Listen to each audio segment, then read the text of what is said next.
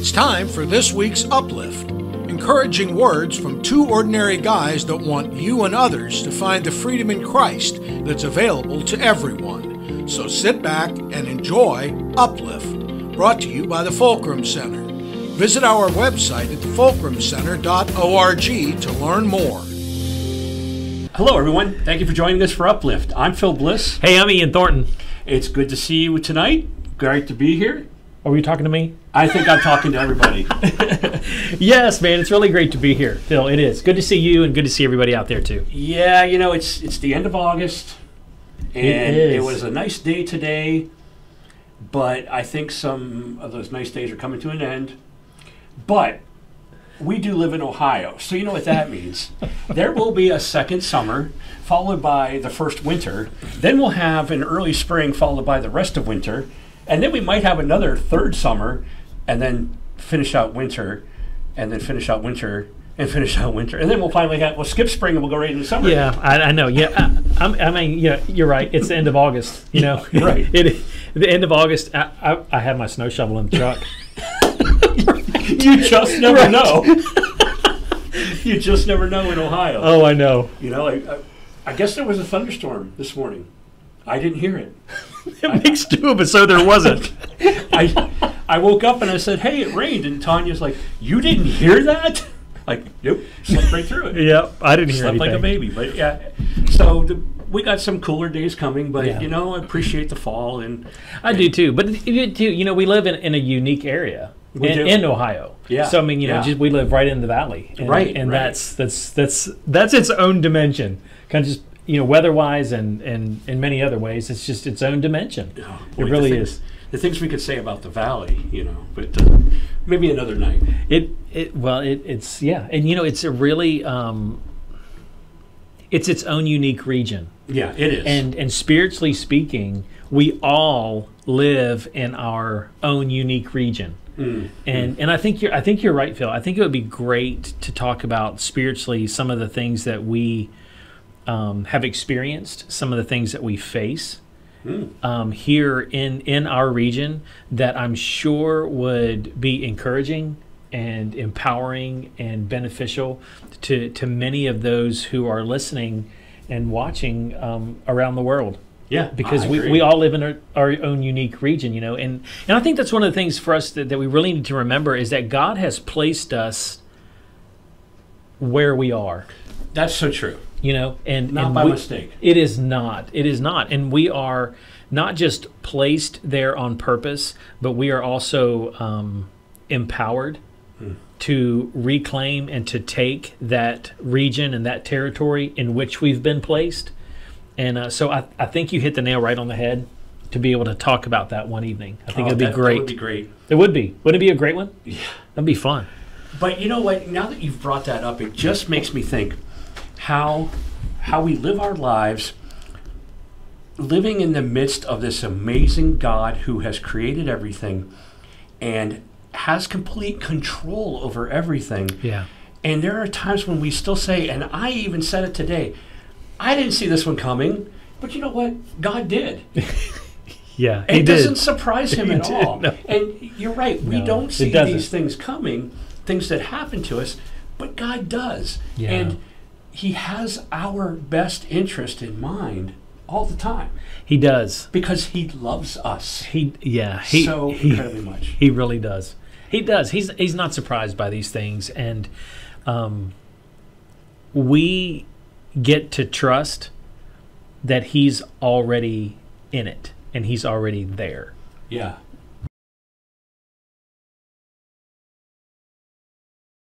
So that's awesome. But he loves us. He does. He loves us. You said something in your sermon this past week when you said, and I don't remember exactly how you said it, so you might have to help me, but just think of how different your life would be if you knew how much you were loved. Is that correct? Or Yeah, is it was, if I can just rephrase, it was, how would your life be different if you believed how deeply God loved you? Now let that sink in for a minute. Because it's still sinking in here. Isn't that the truth, though? It is. Because, and that's what I was kind of getting at. is that we say, well, where did that guy, didn't see that one coming. No, we're humans. Mm-hmm. But God did see that thing coming. He saw that diagnosis coming. He saw that problem financially coming. He saw that tree fall down in your yard coming, whatever it may be, your basement flooding or... Yeah, right? Right. But transition, unexpected X, whatever that is, those things that often, like what you said, that often can take us by surprise, that we don't see. But if we stop for a moment and believe and know and trust that God loves us and He is going to, Romans 8:28, in all things work for the good of those who love Him and are called according to His purpose. If we just latch on to that belief that we are loved, it would change our lives. It would. I'm just reminded of a situation that our family faced soon after we moved here to Ohio that was different for our family. It was not a situation that we had ever faced before. Okay. And it sounds odd, especially when I tell you what happened. But with 7 kids, Emma, our youngest, was the first one to ever get stitches.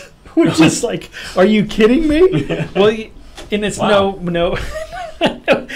we didn't buy all of our kids plastic bubbles and they didn't live. You know what I mean?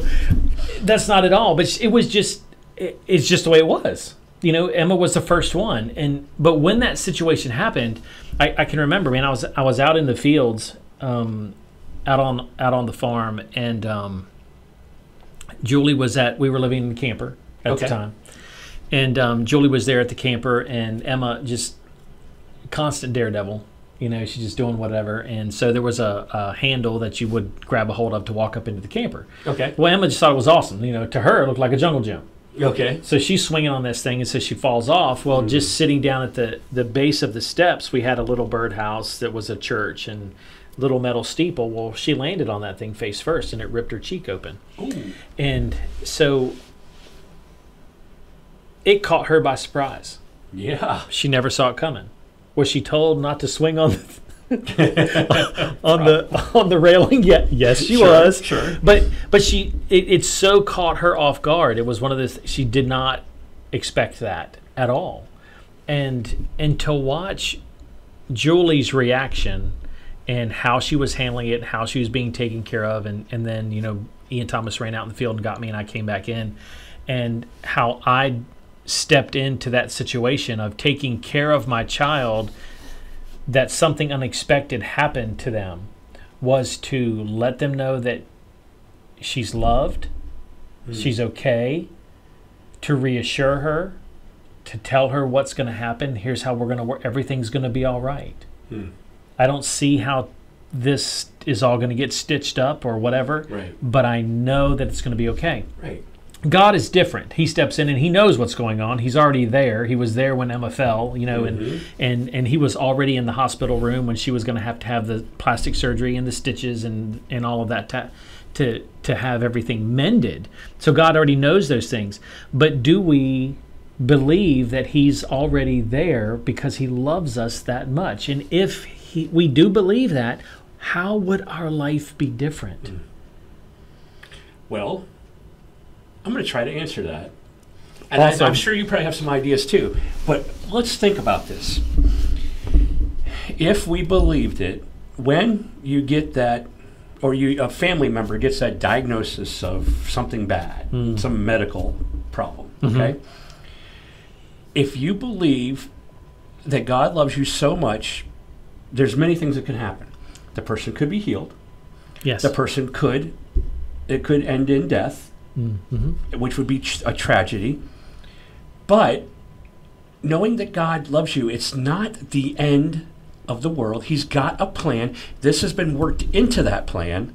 He wasn't caught off guard. And if you trust, you might not have that tightness in your chest that you might have. You might have it, but it might be less. You might recover in, say, 2 or 3 days instead of 2 or 3 months. You're still going to be human. You're still going to have those feelings that, why is this happening? But you're going to get past it a lot quicker. Yes. Yeah, because in that love that God has for us, and there's healing. Yeah. In that. Yeah. But sometimes it's so hard to recognize. Right. And at times maybe accept is another word, but it's so hard to recognize at points in times because we can be so used to reacting certain ways when the unexpected happens, or something that we don't like takes place. Even if we see it coming down the road, we know that this is whatever it is coming, and we don't like this, but I'm going to act and react a certain way. So at points, honestly, and just to talk about my life, there's been times in my life when I see these things coming, or something happens unexpectedly, and my reaction is out of my own works, and honestly, I have to step in and do something about this because obviously God's not taking care of this. Right. So to get to that point of living in trust and belief that God loves me, there's some things in my own mind that have to be unlearned. Yeah. Another word that just popped in my head was disassembled. Yeah. So yeah, exactly. So then, what do I do with that? Yeah. That's interesting, because it is the experiences that we have that build up that learning and that assembling that lead us to the next time it happens or something similar happens. Oh, I jump in. I know what to do. I Right. But what we have to unlearn is when it happens, knowing that God loves us, I don't have to jump in. I don't have to take action. God, what are we doing here? God, what's the next step? When you learn that, whoa, I can take a step back, and that's where you start to not have that tightness in your chest. You start to have that getting past it a little bit quicker sort of thing. Because the Lord is moving, and as you said, healing. Yeah. But getting to that point of where, okay, the next time something happens, I'm going to be ready, and I know I'm loved, I'm going to have God just handle it, or help me handle it, whatever it may be. How do you get to that point? You know what I think? It starts with prayer. It starts with daily prayer. Anticipate it coming and ask God before it even happens to have you be ready for whatever comes. Yeah, that time in prayer is, if I can say, almost like early preparation. Yeah. It does. It sets our minds on a course. It can reset our minds. But really, that time with the Lord, because prayer is communication. We've talked about that.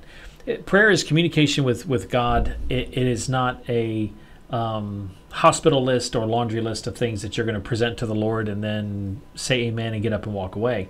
It's really that communication. And so even too, Phil, when you were just talking about being in that position, you had even given questions, and you had asked questions of the Lord. So what's going on here? So what's right? And so those questions, that's prayer. Right. And so it really is. It's like getting in a point, in a place of in a space with the Lord at rest, and just asking him, hey, so what's going on today? Hey, he may tell you and he may not. Right. But at the same time, you've already connected with him. Right. So your hearts are connected. Your spirit is connected with his spirit. Right. The gut reaction becomes not stepping in. It becomes looking up to the Lord. Yeah. Power and patience. Yeah. Or pulling back and waiting, but waiting with him. Right. Resting with him. Yeah. And, I really am drawn to what Jesus said in Matthew 6, I think it was, maybe 7, but do not worry. Right. Do not worry about today, for today will take care of itself. And he goes on to speak about how the birds, they find food. The animals in the wilderness, they find food. Yeah, if the lilies are clothed. Right, the lilies, too, right. And just God, because God loves them, but he loves us even more. Yes. He takes care of them because he loves them. Oh, and how much more he loves us. He's going to take care of us.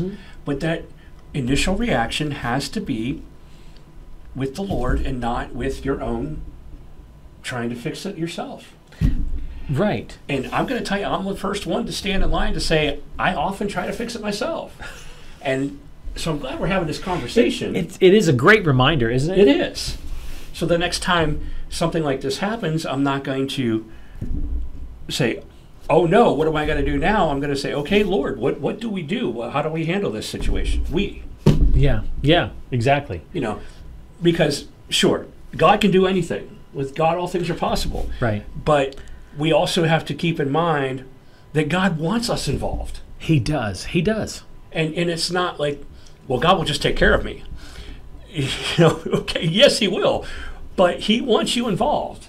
He doesn't want you sitting on the roof of your house while the floodwaters are rising and say, I don't need that helicopter or that boat because God's going to take care of me. He wants you involved. Exactly. And two, that involvement is relationship. Exactly. Which is the whole reason he even created the earth to begin with and breathed life into Adam. It all started because he wanted relationship. And it's not that God's not looking to be hands off and handling everything for you. He wants to do it with you and to do these things together. So it's like, for me, what would I do, or how would my life be different if I further realized the depths of God's love for me? Would probably be to further step out in faith with something that he wants to do with me. Yeah. To reach someone else. Right. Yeah. And that's good training. Exactly. That's good training. So you don't have to wait for a situation to happen. Yes. When you do what you just said, step out knowing, living life loved every single day. Yes. It's good training for when that unexpected thing happens. Oh, well, God's got this. Yeah. Not just saying it, really believe in it. And then watch it happen. Yeah. Watch it happen. And that just becomes, doesn't it? It's the coolest thing because it's like, we love reading in the scriptures about the miraculous things that took place, everything from, the splitting of the Red Sea and all to the handkerchiefs that Paul sent out and the sick were healed and everything in Acts. And so just, to watch and read all of those things, but it's just like, that's a life awaiting for each one of us is to be out there and watching God's love for us flow through us into the lives of others that he sent his son to die for. Yes. And when they meet that God that loves them so much and watch their lives change, it's our own Bible story that just unfolds and is written and we get to be a part of it. But it's all founded in God's love and his love for us and our belief that is true. And so often it's at that point that the gears of the mind start to grind because we just like, man, God loves me that much? I don't get that.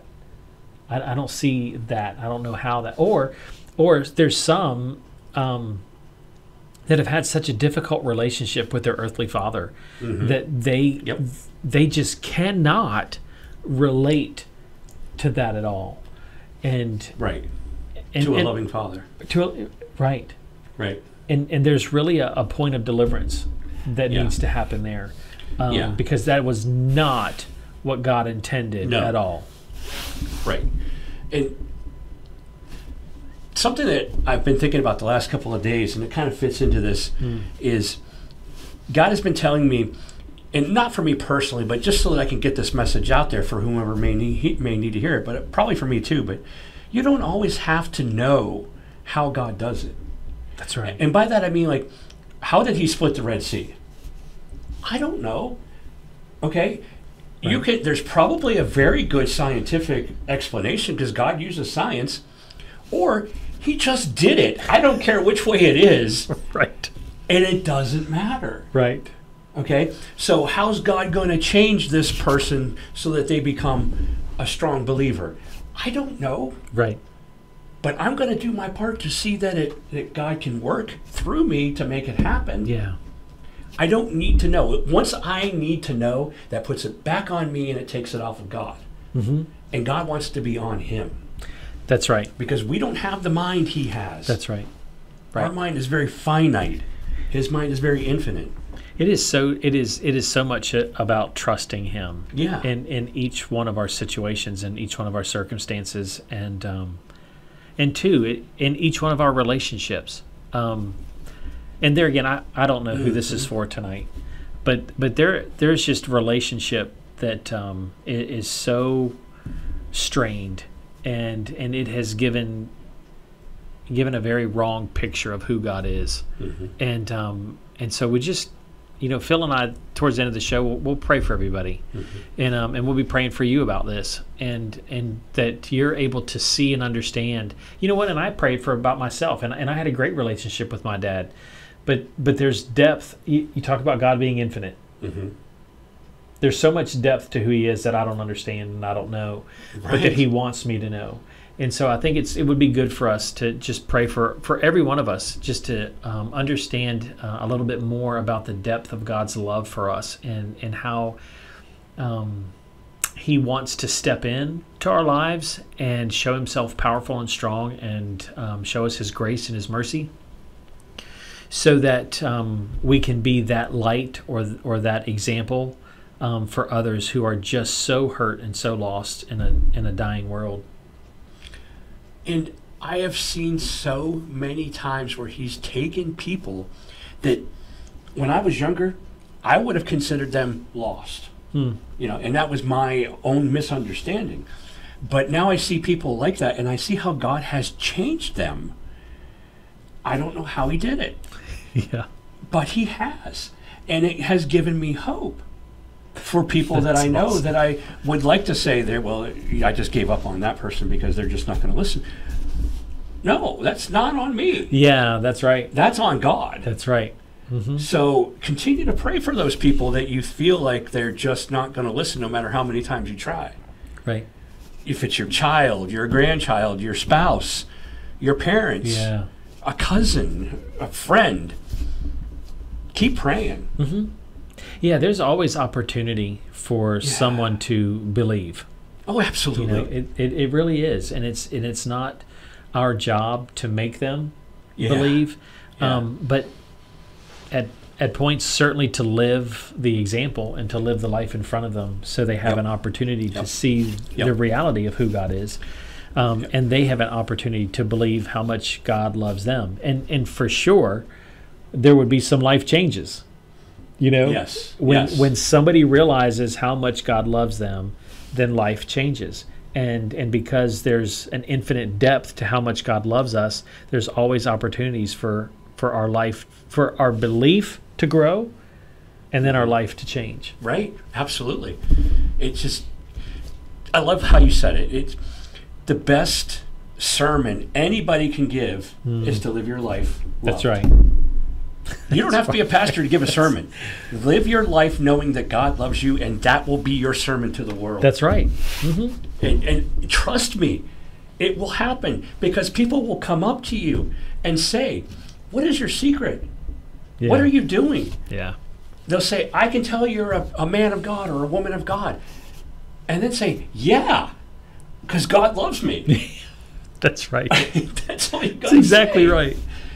Oh, it will happen. It will. It really will. Because I've seen it happen in my own life. And that's it. And it's, there are things that we have seen, Phil. There's things that God has shown us in the lives of others. Yeah. But honestly, the one thing that we continually go back to is what he's done in us. Yeah. In us individually. And for us, and it's like that's the only real testimony that I have, that I can share, or that God would show, is just what he's done in me, and it's constant. Mm-hmm. It's a constant growth. It's a constant change. It's a constant admission of what I need to let go. It's kind of like, basement flooded, the whole 9 yards. And so I've been down in the basement for the last couple of weeks on my hands and knees, digging out concrete, and it's just the way it's been. But in even preparing the old concrete for the new to come in and to attach to, there's this process of going through and taking a wire brush and just scrubbing the side of the old concrete, because the new concrete needs something to attach to. Okay. And that new concrete will not hold to anything that is broken or loose. Right? Yeah. Okay, so guess what I've been doing? I've been tearing out all the loose and the broken pieces of that old concrete so that the new could come in and have a significant hold that will not let go. Wow. And that's what God does with us. Yes. Takes that wire brush, and it may be painful. Yes. But he makes it because he loves us so much, and he wants it to make sure that the new can hold. Exactly. And it really is a belief that the wire brush is the best thing to use. Yeah. And belief that God loves us and is willing to remove that old brokenness and those pieces that are loose so that he has something solid that's there. Right. And you just believe that you know what, this is the best for me. And you said it earlier. He has the best in mind for each one that he has breathed life into. And that's me and you. And that's you. And let's finish with this statement, okay? Because we're running out of time. But I know there's probably someone saying, oh, yeah, great, but God doesn't love me. Yes, he does. Yes, he does. As Ian just said, he loves everyone he has breathed life into. And if you are living, take your pulse, breathe out, feel your air coming out of your nose or your mouth, however you have to do it. God loves you. Yes, he does. God loves you. Let him show you how much he loves you. Yes, that's good. Take it to him. Ask him to show you how much he loves you. Ask. He will do it. He will.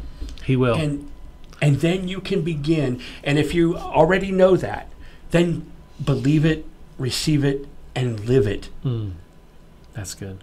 As we said tonight, rewind if you have to. Take it to God in prayer and let him work with you day by day, knowing that you're loved, so that when those situations do come up, the knee-jerk reaction isn't to try to handle it yourself. It is to take it to God. That's right. Right. Handle it with him. Yeah. Yeah. Let him step in. Let him step in and be a part of. Right. And he's already there. He's already in the situation. Acknowledge him and walk with him through it. Acknowledge him and walk with him through it. Live life loved.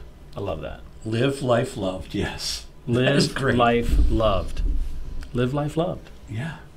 It'll change. It will. It will change. It will change. It will. Man, what a great show. Yeah, it was. It was good. Thank you all for being with us tonight. Thank you so much. We hope you enjoyed it. And I want to pray for everybody first. Yes, before we head let's out. pray. Okay, sounds good. Heavenly Father, dear God, we come before you, and God, we are just thankful. We're thankful for your love for us. But Father, I ask you, in the name of your Son, Jesus, that you will just make your love more real to us than ever. Father, I pray your Holy Spirit just rise up within each one of us, and that he is the conduit of your love that will just pour out upon us. Father, whether it brings tears to our eyes or makes our knees weak, Father, that we would just understand more today than we did yesterday how much you love us. And Father, with that understanding, may our hearts be putty. May they be moldable, shaped in your hands. And Father, all of the doubts and the fears, Father, all of the condemnation that we have heard over the years, we ask that your Holy Spirit remove it, that you deliver us from those things, and that, Father, we hear you whisper how much you love us and that you care for us, And Father, that our ears are guarded against the voice of the enemy. But Father, I ask for restoration to those who have not had the best model as a father. And those, at points, memories would be erased. But that you would bring to them the truth of a good Father. Father, lead them to who you are and allow them to experience your love today, tomorrow, and in all the days to come. We ask these things in Jesus' name. Amen. Amen. That was beautiful, Ian. Thank Amen. you. Well, thank you all for joining in tonight. Yes, thanks for spending time with us. Yes, we will be back again next week. We will. And with bells on. Maybe Phil. Well, he'll have bells on, but it's not Christmas time yet, so it's just August. We're just getting ready.